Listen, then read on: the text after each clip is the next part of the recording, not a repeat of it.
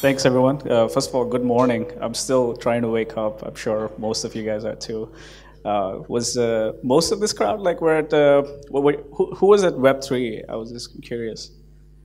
Wow, that was a phenomenal event, right? Like, I'm still trying to shake off, and I actually submitted my slides very late because of the last-minute knowledge I was just gaining, and I just had to submit it at one point because of all the discussions that were happening there. It was just so high caliber. So today I wanted to talk about protocol tokens. I know like we can see these things as two different constructs, right? Like protocols, not tokens, and tokens, not protocols. So I just wanted to kind of like, a lot of this talk, it's a very 10,000-foot view. A lot of this information is collated from my experience in when I was living in New York. So just a quick background of me in general, that I'm the co-founder and CTO of a company called Paperchain, as Dimitri has expressed. We're creating like a P2P marketplace around for music media companies, how they can access their future cash flow. So I've last about four or 5 months ago, I started a token engineering NYC community when I saw the Berlin community really popping, and I've been leading the workshop series there and started to build a community, and we actually built a very strong community there, and there's a lot of sharing knowledge and contribution. So a lot of the information that you will see here is a collation of my observation being the organizer, and they're kind of like working with the moderators and the panelists there, etc. So I primarily work at the intersection of music, technology, and crypto. So another background is that I grew up in India and I lived in the United States. My last corporate job was probably as an engineering manager at a American company, and I pretty much called it quits to move formally into music industry. And then I came to Europe, and I haven't gone back since for full time. But I discovered crypto by accident when I was looking at copyrights and something called unpaid and unclaimed royalties in the music industry. And I have been really deep down the rabbit hole, and I've been exploring various different paradigms and applications that crypto actually unlocks. Lastly, I just moved to Germany about like a month ago. I live in Frankfurt. Given that I like music, tech, and crypto, I don't know why what I'm doing in Frankfurt, right? So without further ado, right? So we're going to talk, just the overall agenda is that we're going to talk about protocols and tokens, protocol tokens. We're going to touch upon this very infamous, or pretty famous topic on FAT protocol, the investment thesis, I guess, and the adoption challenges that we have as the industry and the community, and then what token models that we can use, or where can we arrive to kind of unlock the larger potential that underlies. So this is pretty much the gist, right? Like 4 years ago, we would like pretty much, when the App Store was at the peak of this, we were like, yeah, you have an app for that. Pretty much anyone asking any question, the answer could have been like, you have an app for that. And we are arriving to that conclusion this year, where you have a token for that. And when you see, if you see last year as the year of ICOs, where capital raising initiatives have been predominantly taken over the last year, and this year is a year of build, I guess, right? Like we're building a lot of those protocols, and most of the ideas are starting to materialize. So one of the things that I observed from last year is what were some dichotomies last year are turning into spectrums. What I mean by that is, especially when you look at something like a token, last year most of the questions and discussions were out, are you a utility token, are you a security token? But if you ask that same question today, you'll probably rephrase it as like, how utilitarian is your token? And the same thing with decentralization. It's not like a binary statement, are you decentralized or not, but how decentralized are you, and where do you fall within that spectrum, and what properties that you implement, right? So the main thing from here that I take is that we as a community, we started to build a lot of knowledge, and we have these conferences like Web3, and there's a lot of sharing knowledge and contribution, cross-contribution, and we're learning, we're figuring out these things as we go. And obviously, designing token systems are extremely difficult, and having a structured thesis or a structured framework actually helps us actually capture ideas and then implement those and iterate on them. And that's been the biggest challenge as where I work predominantly on protocol architecture and token designs. So from the token engineering workshops in New York City, when we were discussing all these workshops, which end up being like 3 hours long and whiteboarding sessions, these are the main questions that we try to frame it around. Like, the first thing is why do you need a token for that protocol that you design, and what token models do we have in our arsenal that we can kind of start to leverage, something that's existing, something that works, something that was verified. And what is a general architecture? So you have different agents, and if you have different behaviors on the network, how do we create those incentives, right? And then how do we extract that desired behaviors? And then finally, what kind of governance structures or security implementations that you can to kind of enforce some of those, contain those parameters and behaviors. So earlier this year, something that I worked on, where we used this canvas quite a bit.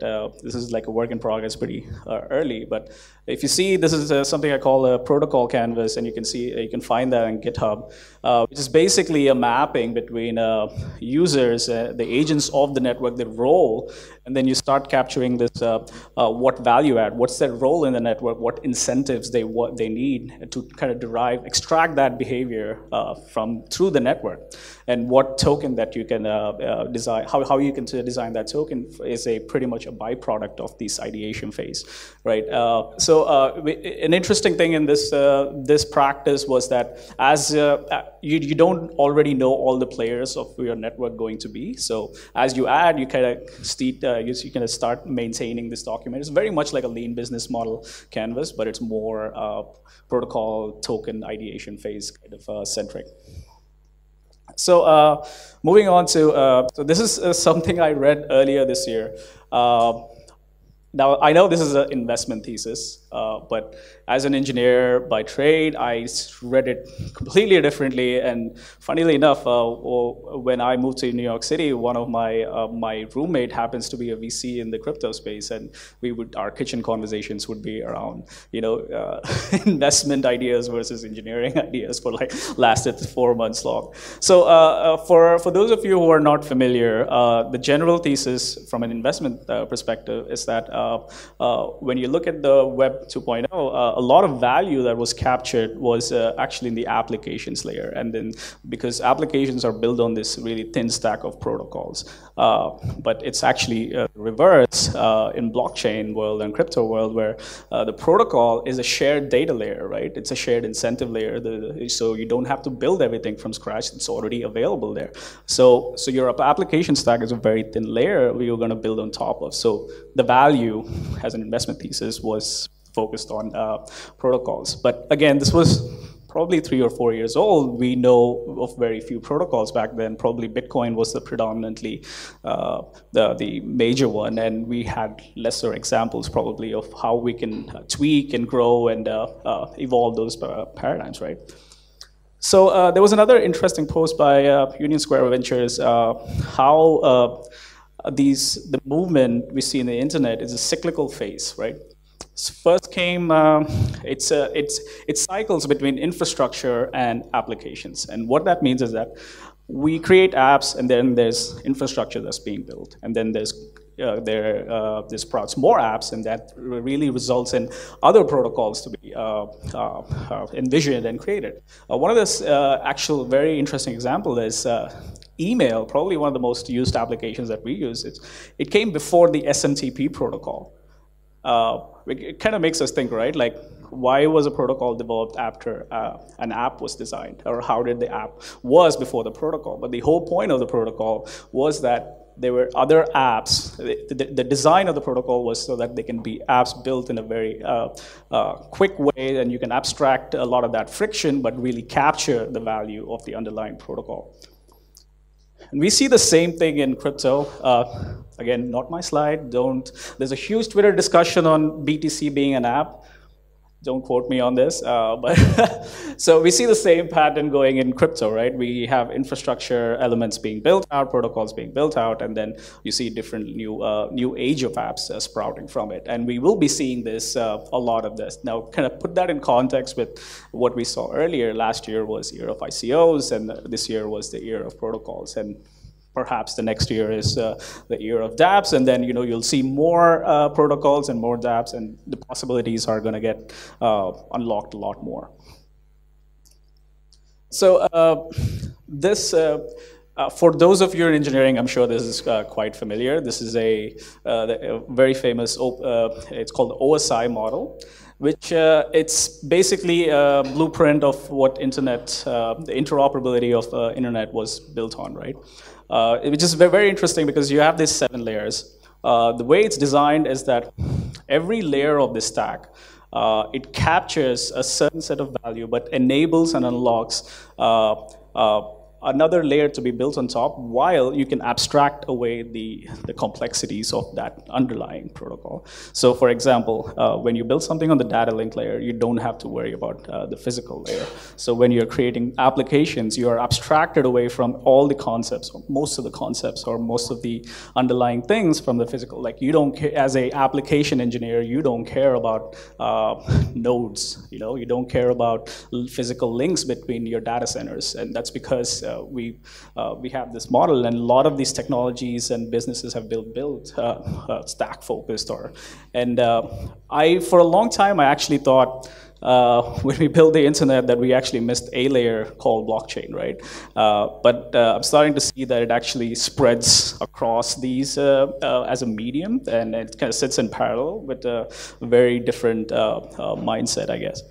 So if we were to kind of like superimpose, or kind of like see what the blockchain structure, again, a 10,000-foot view, very simplistically speaking, we're probably going to arrive at something like this. You have this Ethereum or a low-level blockchain, and you have an incentive tokenization layer, right? And then a consensus layer, proof of something, and then you have protocols, a lot of these protocols that we've been seeing this year, which are on top. And then you have applications, APIs, oracles, marketplaces, and different kinds of users who interact with these dApps and services. So where we are right now, the talk is going to be focused on is that protocol layer, where it sits between the low-level blockchain and the high-level dApps. So this is what we're looking at, right? Look, we have users, and we have dApps, and we have blockchain. And dApps are literally the means, their user interface for extracting that value from the blockchain, or understanding or conveying. So we need that medium. And we see protocols built in here, right, between the dApps and blockchain. But in reality, what we're seeing is that there's a whole bunch of protocols, right? If you create a dApp, you have a user, and perhaps you're sending an email, and that email is a decentralized protocol. That's such a small function of your entire business. We as a dApp, or when we are building businesses on the dApps layer, you have marketing departments, you have customer experience, you have consumer experience, you have sales, you have a whole bunch of things, right? So these protocols are very at the low level, and they unlock a lot of potential, actually. And the value of the protocol is actually captured and relayed in the form of tokens. And each protocol has their own token, because it's a different way to capture that value, and a different way to characterize it and then kind of relay it over.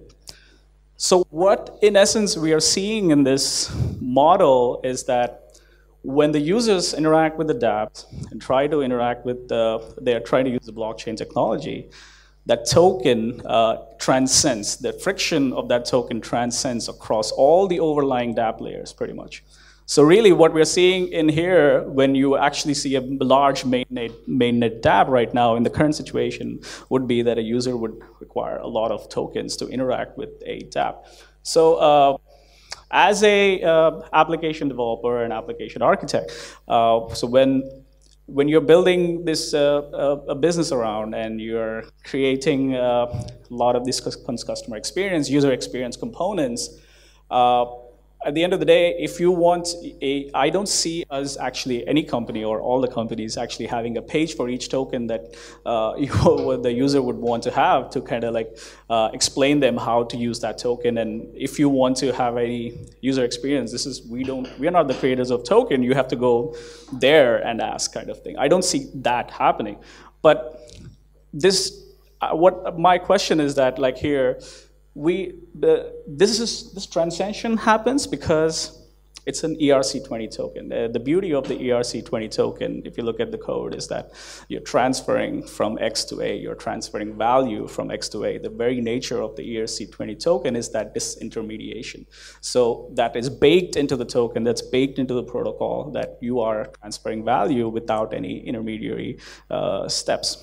But as a counter, as a paradox, dApps are required. When you create a protocol, you need dApps to actually have those network effects people talk about, and we need more user adoption, and we need to grow as the industry. So kind of diving deeper into that protocol stack is what we probably have here, right? We have this layer 0, what I call like, it's only as something that's kind of more of a recent discovery, as things like libp2p and that enable node and peer discovery. But you have layer 1 technologies, that's like the blockchain, zero, low trust platforms, and then you have layer 2 technologies, like you have state channels, encrypted storage, plasma. And think of protocol extensible tooling, that's like your developer tools, something that abstracts even further. You have Web3, parity, a whole bunch of technologies there, and then browsers. So browsers are our way to interact with the dApps, right? We have so many different wallets, MetaMask, you have Status, and then finally the dApps that enable that stack, this entire stack. So it's no secret that you will see the tokens being built in various different layers. But all of these tokens in various different layers, having various different characteristics, are expressed as a singular, and they're expressed as only as a ERC20 token. Because again, regardless of where you lie on this layered stack, you are transferring value from entity X to entity Y in a decentralized, disintermediation fashion. So you are forcing that transfer of value without anything in between. So we have this friction, we have this adoption challenges. How do we get users on board? And there's a really nice article, I couldn't find it anymore. Someone did a UX study on how the curve is for actually a new user to come on and set up their MetaMask and the wallet, and actually start interacting with the dApps. And most of the marketing techniques rely on a 3-click or 1.5-second attention span. And we are dealing with probably 15-step processes, which it requires a user jumping across the spectrum. And then, so how do we actually kind of like minimize that, right? And so as a dApp, and now the mindset now here is to shift your mindset to probably as a dApp, you're setting up a business building on top of all these protocols that are capturing this value beautifully, right? Some of these examples that I'm going to show around, I'm a huge fan of, and I'm very familiar, and I've had first-hand knowledge of working with them, discussing with them, and I've written some code on them. So there are 4 questions we want to ask when we look at these protocols, right? What does a protocol do? What can be built on top of that stack? What business model exists for the protocol, and what business model or options are available for anyone building on top of that protocol? Because these are the 4 critical things, because if you're a protocol, your customer probably, or your end user is probably a dApp or an organization who's going to unlock and get the network effects. So 0x protocol, I love the team. I absolutely love their stack, and I stole a lot of that code for my exercises and the patterns and stuff. So what does a protocol do, right? I'm sure a lot of you guys are familiar. You can build decentralized exchanges on top of it. You can transfer tokens from entity to entity B, and you can now even trade these in NFTs, non-fungible tokens. So as a relayer, so relayers are businesses, or relayers are dApps that you can build on top of the 0x stack. So relayers are really the ones that are going out connecting the users and bringing, and if you see the things like radar relay, they have a whole bunch of users. But when you look at what radar relays or any DEX, in fact, building on top of 0x, the business model is that you can collect fees in 0x token, which is the utility of that token right now. Or you don't collect the fees at all. Or you can collect fees, I've learned this recently, in Ether itself. So you can collect the three ways. You can collect fees in Ether, you can collect fees in the 0x tokens, or not collect fees. So my analysis here is that when you're creating the dApp, you have your own characteristics. You are trying to create incentives, and you're capturing those in your token as well. So not only, so when you build on top of this protocol, when you cannot actually impose fees on your own token. So that's one business model that you cannot implement. So a lot of relayers that I'm seeing actually don't actually collect any token or any fees. So how do they sustain themselves? The patterns that you will start seeing is that they've raised funds with dev grants. And a lot of these protocols, if you see, they have a request for call for startups page where they want people to, hey, they want to help ideas come up. Right, and then, but the business model is what comes in. How do we sustain? I mean, this stuff is not free, right? We put a lot of effort. How do we attract the biggest talent and still sustain the development, sustain the business and ideas? So swap protocol. This is air swap, very similar to 0x, but not. A lot of the trading that occurs also enables exchanges, decentralized exchanges. Their focus is on creating trading bots and larger institutions. And the inherent model is that there is no fees that you can impose if you build on top of that, right? The only utility that I was able to kind of extract of an air swap token is that you need a minimum AST to issue orders that you want to put on a DEX. Right, so you have to have 100 tokens to kind of put that. So they themselves are building dApps, and the business models that they unlock for themselves probably is around building custom dApps and custom solutions for larger solutions. So another protocol, live peer. This is live peer protocol. Huge fan of these guys. They have probably the most fun crypto economics baked into their token. Basically, it's very flexible protocol, and you can build a lot of things on top of it around live streaming, broadcasting, particularly transcoders and broadcasting, right? The design is that it involves high network participation, and they're not on exchanges yet. And they're looking at probabilistic micropayments and stuff like that. But still, if you build on top of this protocol, you are going to collect fees on this token. And then finally, Dharma is something what Paperchain is exploring heavily to kind of build on top of. These guys have a framework where you can build on top of their stack, but they have no token. You can collect fees in any ERC20 token, and you can collect fees in, you can issue debt instruments representing any ERC721 tokens, which is extremely flexible for businesses to build on top of this because they can now impose their own token as a revenue stream, which is, again, quite interesting. So how do they sustain themselves, right? How do they create a business model around to survive and go forward? So they have a Red Hat a Linux kind of model where they create a consultancy service. They want to create custom applications with the larger institutions, and so that's the other stream that they're focusing on, how they can build as a company.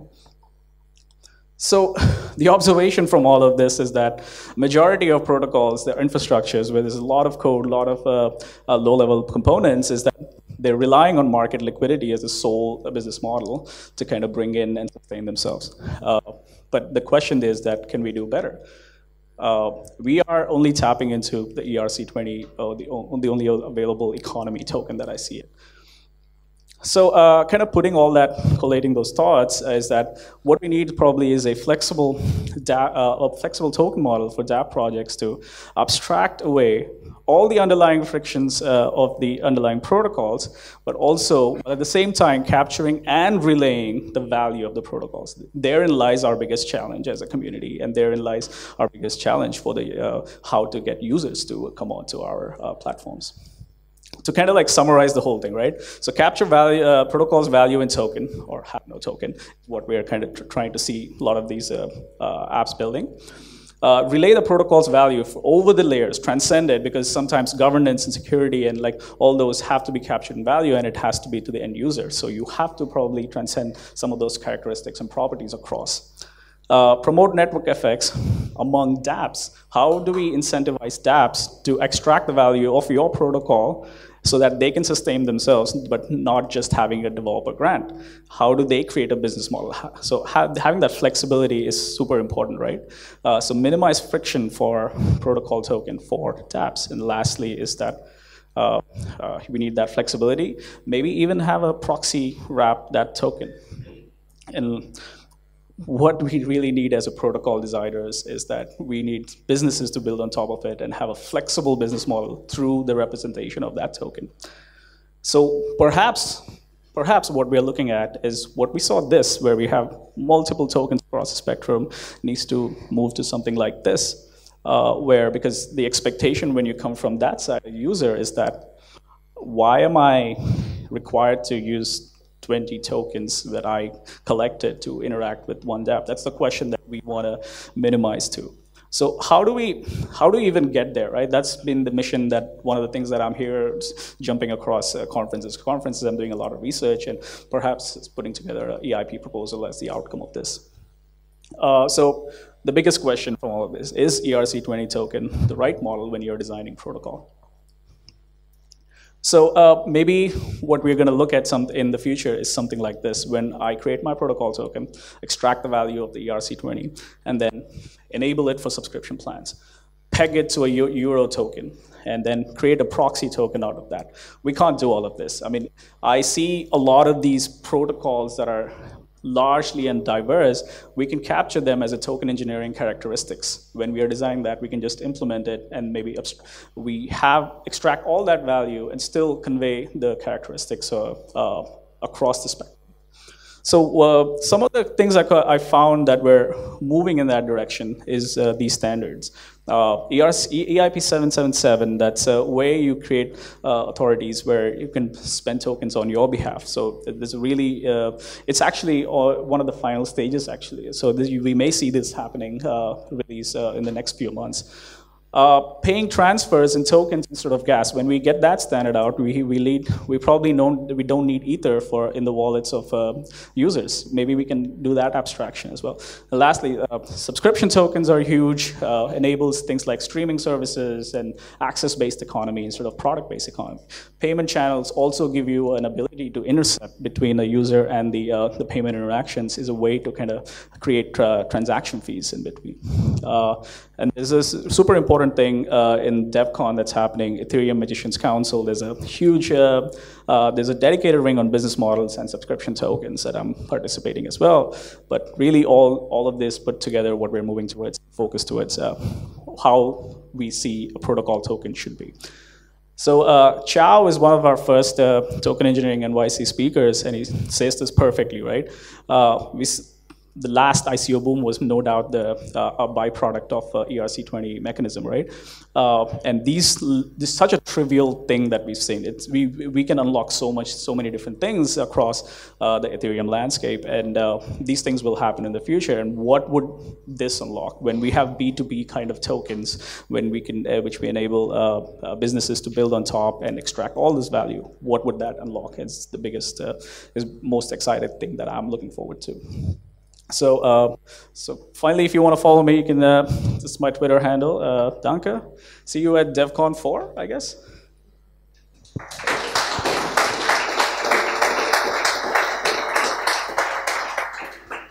Thanks, Rahul. That was really inspiring. A lot of neurons firing in our brains, I'm assuming. It really reminded me like how we used to go about electronics engineering, where you have these electrons flowing, you convert them into voltages, currents, frequencies, and I think that's kind of where you see these tokens relaying. Yeah. You have market makers, you have path of least resistance, which are highly liquidity markets, and etc. But I just want to open the floor a bit for people here in the room. Questions? Let's start here. Thank you very much for a very interesting presentation. My question is about, you mentioned in your presentation mainly Ethereum-based tokens. Mm-hmm. But what about, let's say, Stellar platform and Stellar-based tokens with transaction fees, very low transaction fees, and interaction between private blockchains like Hyperledger and monetization, let's say Ethereum or Stellar or whatever? Thank you. So I would say my research and scope is pretty much focused on the Ethereum landscape and tokens. And also, I have a different philosophy when it comes to private and public blockchains. It's my reasoning between intranet and internet kind of thing. And I actually I haven't even dived into private blockchains yet. So probably I won't be able to answer that question, but I can probably have a discussion and kind of like see if we can have a chat around that. Sorry about that though. An interesting protocol to look at is Interledger, which tries to bridge the gap between this with atomic swaps. Here? Hi. How do you abstract away the friction? So there was a slide where you said that one of the challenges is abstracting away the friction of the token for the network. And I think that most of these tokens actually add friction. And so how do you do that? And can you define actually what does mean abstracting away? Sure. So at the very nature of token is that it captures value, right? And it enables liquidity in form of economy or underlying asset representation or anything. But and the token also introduces a small amount of friction. The more tokens you have, the more friction you have in terms of user adoption and user experience. So my last slide, actually, some of those EIP standards are focused on minimizing that friction or abstracting away that entire friction that you have as taking on or using that token in general. So for example, when you come in, you pay Ethereum gas costs that would require the friction of you having Ethereum from a faucet or just buying yourself. But when you come into a dApp or your system, maybe the incentives are that if you signed up, you have 100 tokens. But there's no point when you signed up, you got 100 tokens to use a dApp, but you still need Ether to pay for your gas. And maybe one of the standards where you can pay gas in form of tokens is kind of like abstracting away or removing that friction. So it kind of unlocks these things. So we are on that journey. Where the first step is really acknowledging that there is friction and acknowledging that we need to minimize these and acknowledging that we need more user adoption. Can I? Yeah, sure. Just trying to give a bit diversity in the room. Think of a bill of token for these things, like a bot. Anyone else? Questions? Last question, maybe? You mentioned ERC20 protocols. I have a different model in my mind. Like for me, always like a ERC20 token usually is not a protocol, it's just a dApp token. Even though, I mean, a lot of ICOs were selling ERC20 tokens, but they wanted to swap them to a protocol token.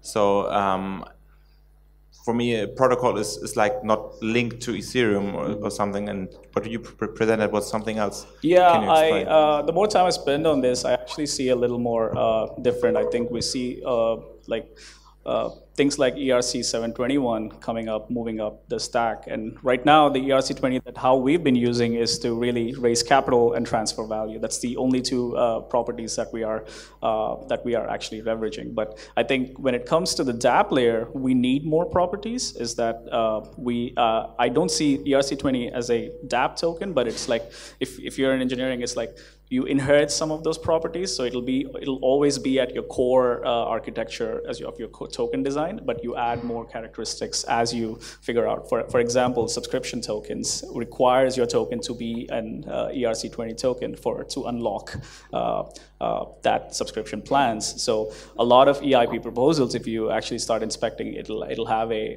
hierarchy of dependencies. So if you want to pass the standard, it actually requires EIP XYZ or EIP 123 or something like that. So